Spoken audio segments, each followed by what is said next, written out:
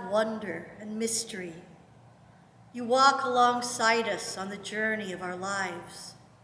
Yet like those on the road to Emmaus, we spend most of our journey unaware of your presence. Like them, we are so focused on our own fears and uncertainties that we fail to notice that the world is becoming something new with every step. Open our eyes to the wonder of your presence. Help us to feel your teachings burn inside us so that we are compelled to go out and share with others. Amen. Will you please join us in the responsive reading? As we walk on the road today, may Jesus himself come near. As we hear the word of God, may our hearts burn like a fire inside us. As we offer welcome and share with each other, may our eyes be open so we recognize the risen Lord. Amen.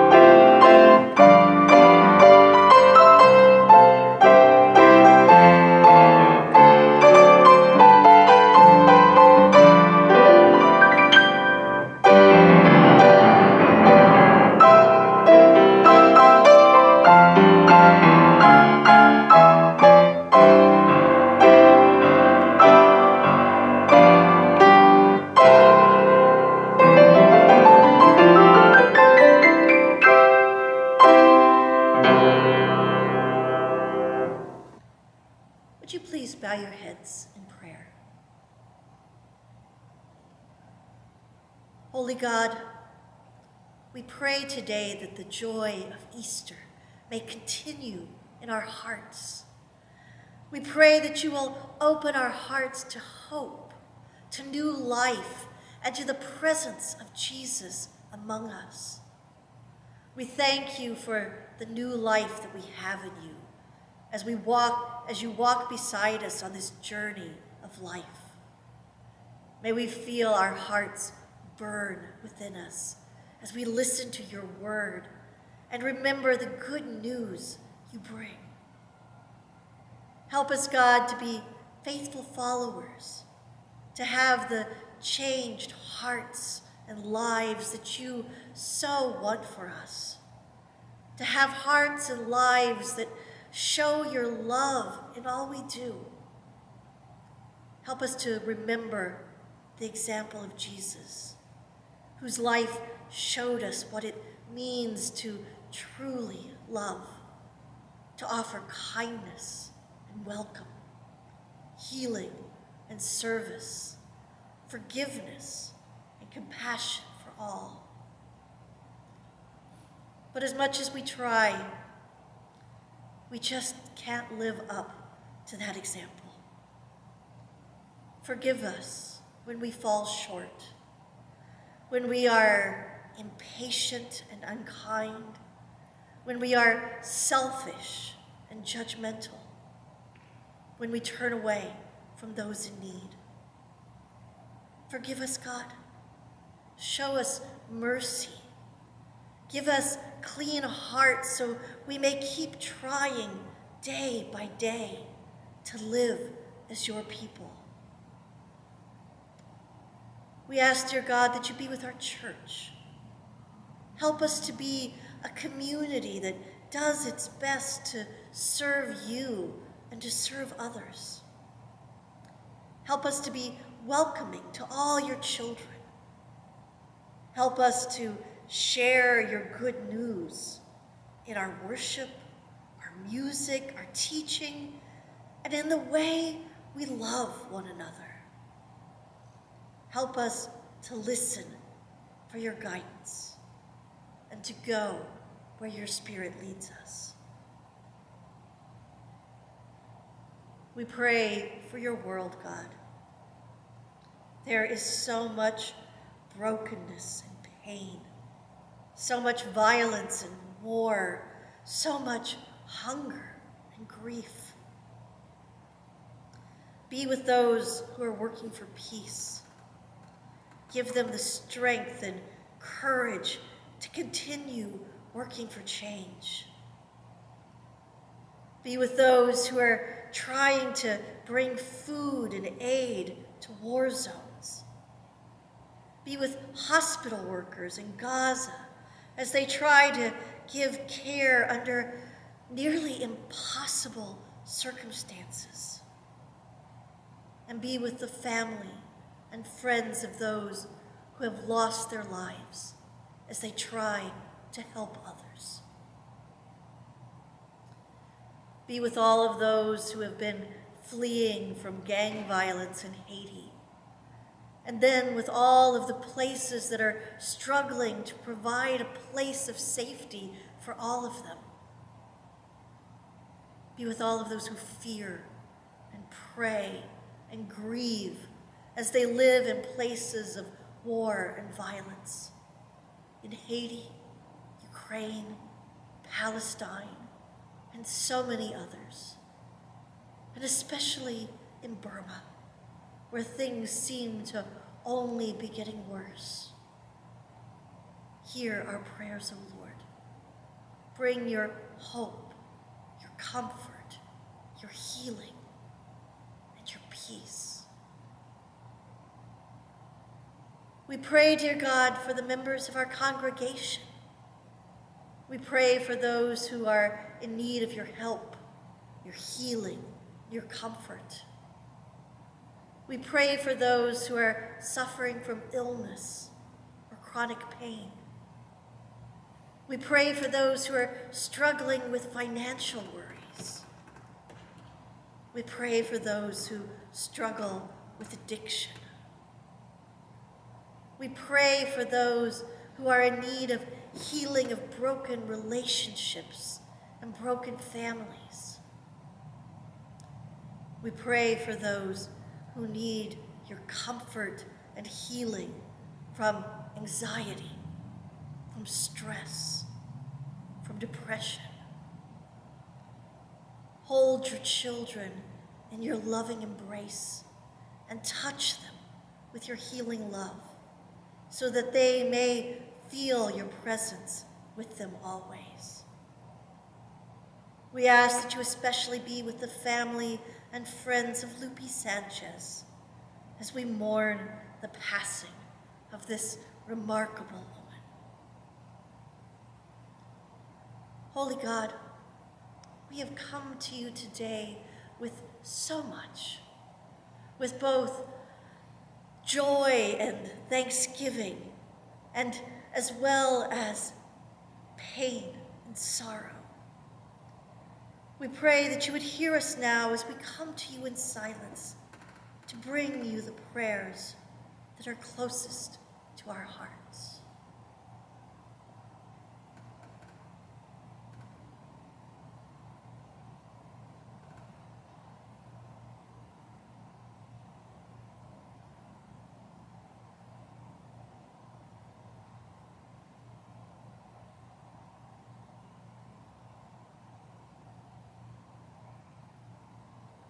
Hear our prayers, O Lord. Thank you, God, for hearing us, for forgiving us, for walking with us in all the moments of our lives. Open our eyes that we may see your presence among us, now and always. Amen. And now will you join me as we say together the prayer that Jesus taught his disciples. Our Father, who art in heaven, hallowed be thy name. Thy kingdom come, thy will be done, on earth as it is in heaven. Give us this day our daily bread, and forgive us our debts, as we forgive our debtors. And lead us not into temptation, but deliver us from evil. For thine is the kingdom, and the power, and the glory, forever. Amen. Hear our prayer, O Lord. Hear our prayer, O Lord.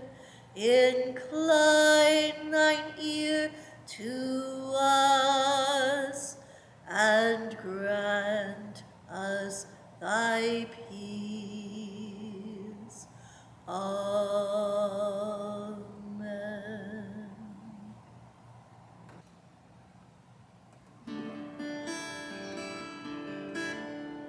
Now 2 disciples were walking on Easter afternoon, their voices hushed and somber, their hearts were filled with gloom. They thought that he was God's chosen one, and that he would Israel save. But now already it was 3 long days since they laid him in the grave. As they traveled, a stranger came and walked along beside. He listened to them, he spoke to them, asking why it was they cried. Do you not know, have you not heard all that's been going on? Some women went to the Master's tomb, only there to find him gone. Oh, foolish friends, oh, what hardened hearts. They heard the man reply, have you not heard, do you not know, the Messiah had to die.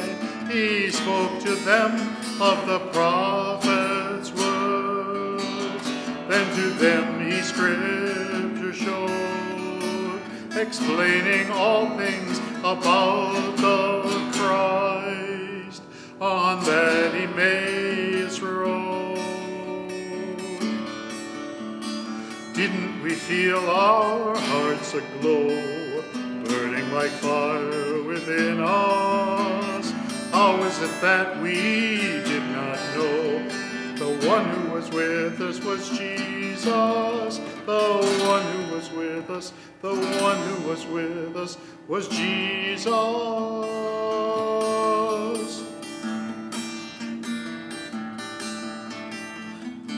And when the 2 came to their hometown, and the one continued on, they said to him, come with us and stay, for now the day is gone.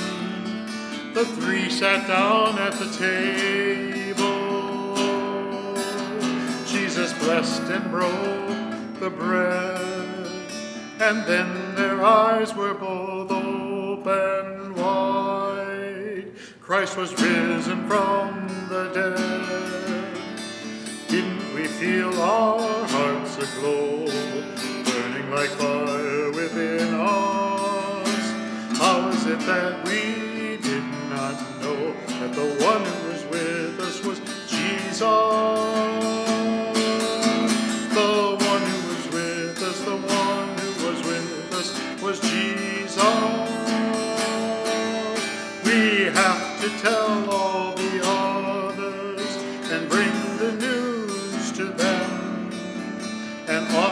went back onto the road, back to Jerusalem. Didn't we feel our hearts aglow, burning like fire within us? How is it that we did not know that the one who was with us was Jesus? The one who was with us, the one who was with us was Jesus.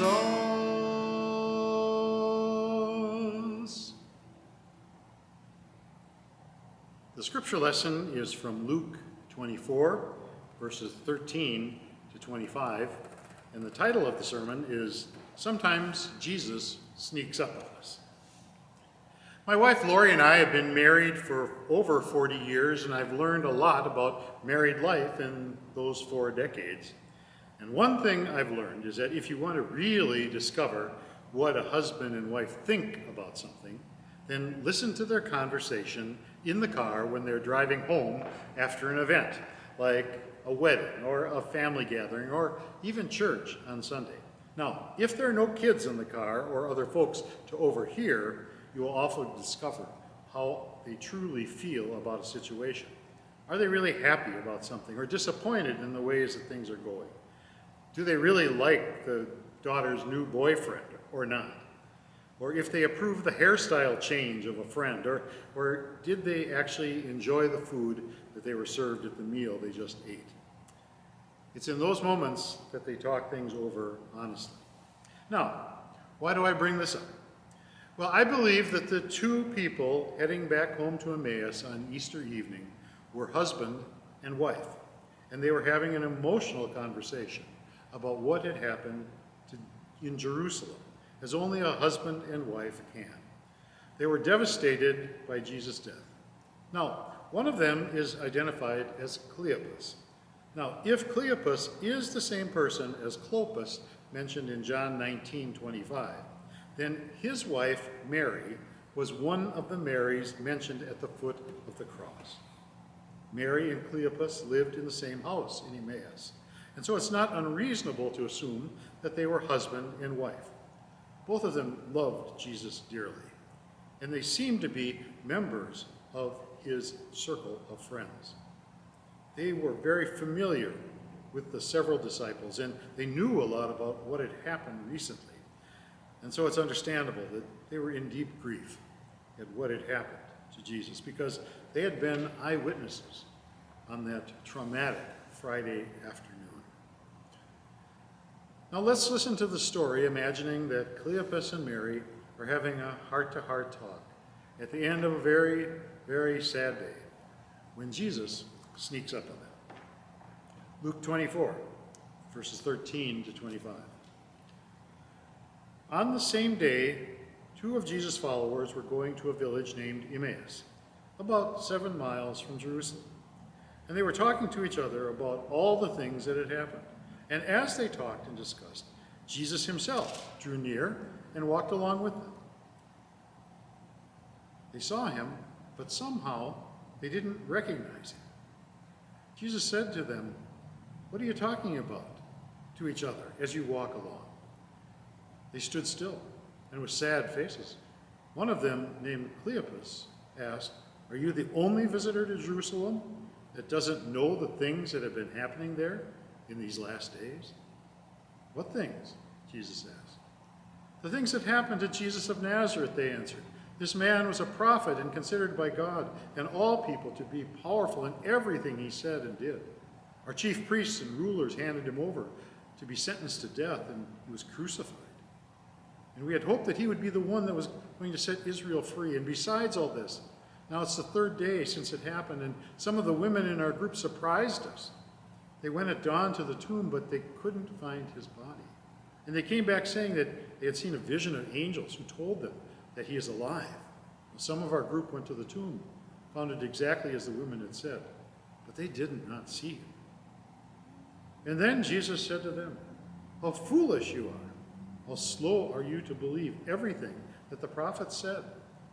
Was it not necessary for the Messiah to suffer these things and then to enter his glory?" And Jesus explained to them about himself and all the scripture, beginning with the books of Moses and the writings of the prophets. As they came near the village to which they were going, Jesus acted as if he were going farther. But they held him back, saying, "Stay with us. The day is almost over, and it's getting dark." So he went in to stay with them, and he sat down to eat with them, took the bread and said the blessing, and then he broke the bread and gave it to them.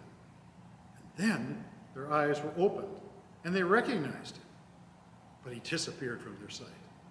They said to each other, "Wasn't it like a fire burning in us when he talked to us on the road and explained scripture to us?" And then they got up at once and went back to Jerusalem, where they found the 11 disciples gathered together with the others. "The Lord is risen indeed. He has appeared to Simon." The two of them explained to them what had happened on the road and how they had recognized the Lord when he had broken the bread. And while the two were telling them this, suddenly the Lord himself stood among them and said, "Peace be with you." May the words of my mouth and the meditations of our hearts be acceptable in thy sight, O God, our strength and our salvation. Amen. How awesome this story is, how extraordinary, and how important it has become to Christians down through the ages.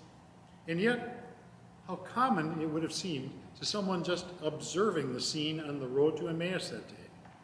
Outwardly, nothing out of the ordinary happened. It appeared to be a couple slowly walking and talking together. And they are joined by a stranger along the road. They come to a house, go inside. The three of them have a meal together. They come and go inside. There is no miraculous healing, no demons exorcised, nothing out of the ordinary. If there is something unusual, it's that two of them suddenly picked up and left, because traveling after sunset was usually avoided. And the third person in the party had seemed to disappear. This ordinary-looking sequence of events became sacred because of the presence of the risen Lord. One more time, Christ is risen. Christ is risen indeed. Jesus is no longer bound by human limits. Jesus the Christ is no longer restricted by the constraints of time or space. Jesus can appear to whom he chooses and when and where he chooses. And according now to the Gospel of Luke, Cleopas and Mary are the very first followers to whom Jesus reveals himself. In his Gospel, no one who comes to the tomb that morning actually sees Jesus there. Angels made the announcement of his resurrection, but it's Cleopas and Mary who are the first to see Jesus later that day. And it's when they return to Jerusalem that night that Jesus chooses to reveal himself behind locked doors to his 11 disciples. Jesus appears as Cleopas and Mary give their testimonies of being with him, and they recognize him in the breaking of the bread. Now, the promise of Christ's presence, where 2 or 3 are gathered in his name, this will be true for the next several weeks as Jesus comes and goes unrestrictedly before his ascension into heaven. And in each of these cases, as soon as the disciples recognized Jesus, that he was risen from the dead, then he disappears. Now, often in life and following his death, Jesus surprised his disciples. The miracles and healings that Jesus performed in his lifetime were only for a relatively short period compared to all the time that Jesus was with his followers. There were many more ordinary moments than spectacular ones. And I'm sure that Cleopas and Mary wished that they had been aware for a longer period of time on the road and at the meal that it was Jesus right there with them. But they were witnesses of Jesus for a short time in order that they could be witnesses to Jesus for a lifetime. Sometimes Jesus sneaks up on us, and at first we're not immediately aware of his presence.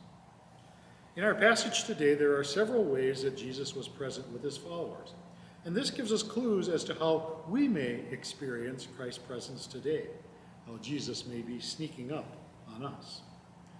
When Jesus first came alongside Cleopas and Mary, they didn't recognize him.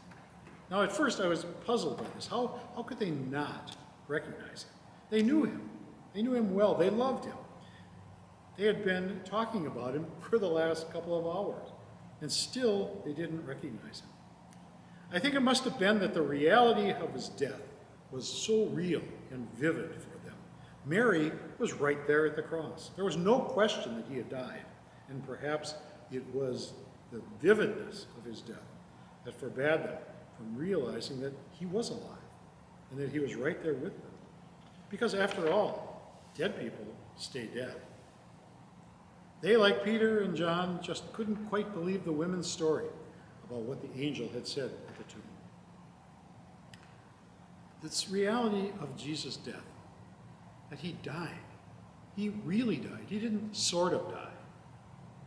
This death and resurrection can still challenge us in our faith.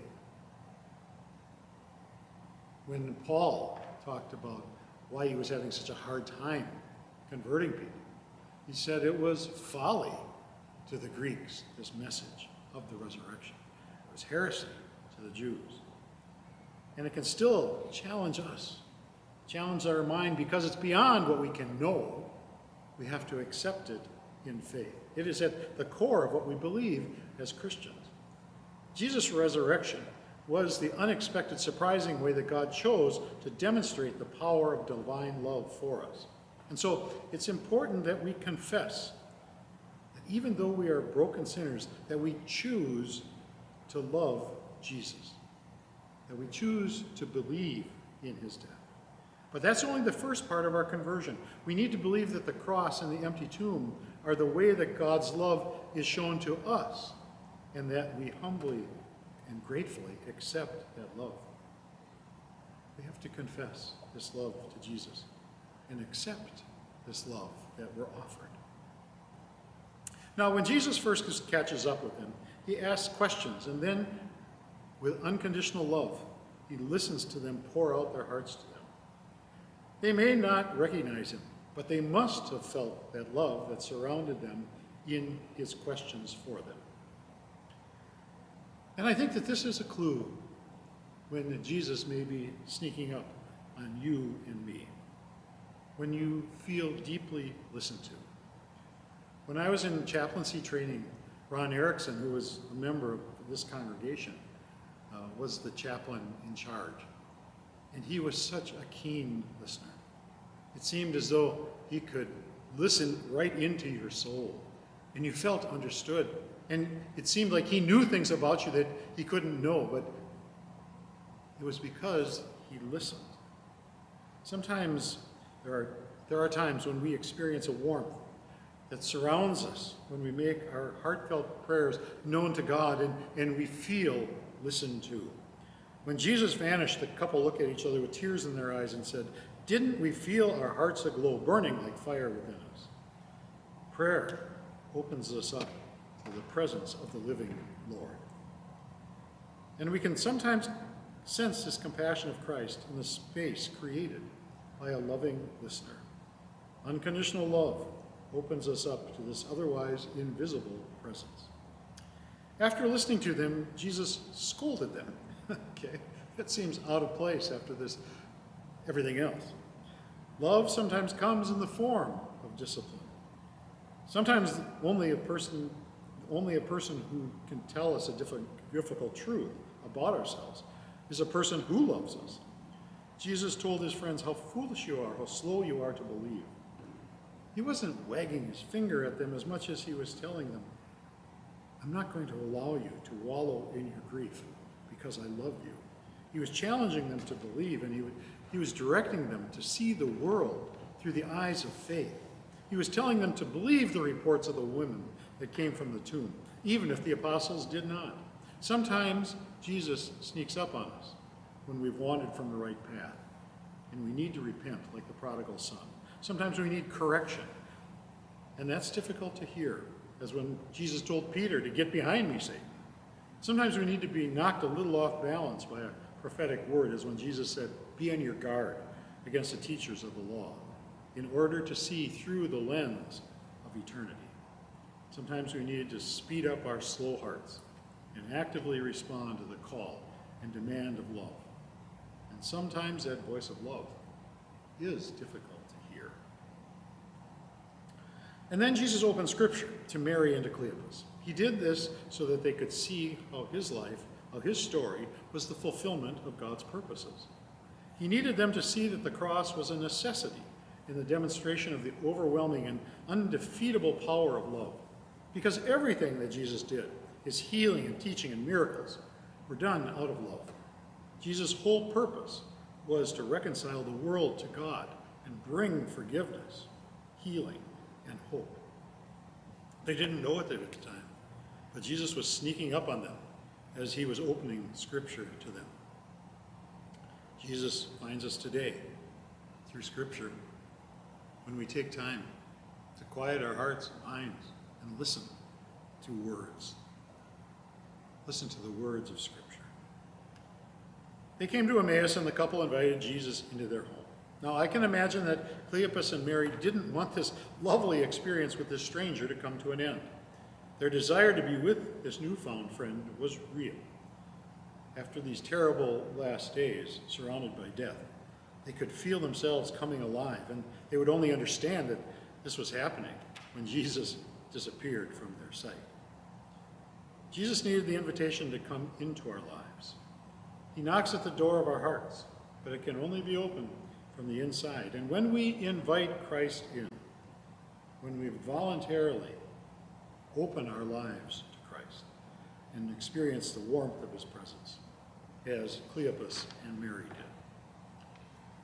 did. Jesus sneaked up on his followers in Jerusalem when Cleopas and Mary returned to the locked room and gave their powerful testimony, their witness to Jesus' resurrection. Suddenly, Jesus was there in the room with them. Today, Jesus continues to be revealed as we give our voices to our faith. We celebrate his presence as we give our witness. Christ's Spirit is unleashed. Cleopas and Mary were probably not at the Last Supper that Jesus celebrated with his disciples in the upper room just 4 days before, but they probably had been with Jesus at other meals. In Scripture, we see often Jesus sitting at a table sharing food, and no doubt they had seen Jesus bless and break the bread. Jesus chose this ordinary, sometimes daily experience to become a sacred reminder of his presence. And Jesus is present when we gather together to remember Christ's life, death, and resurrection in the breaking of the bread and partaking in the cup. Let us pray. May our eyes be open so that we recognize you in all things, Lord. May we be open to the discipline and correction that you offer us so that we will be awake to your presence. May our hearts be filled with joy as we recognize our stories wrapped up in yours. May we be eager to share the wonder in the resurrection and discover Christ's presence among us. And may we experience blessed communion with you, our Lord. Amen. And now may the grace and the peace of our Lord Jesus Christ, the love of God, and the fellowship, communion, strength, and comfort of the Holy Spirit be and abide in you now and forever. Amen. And go out in peace.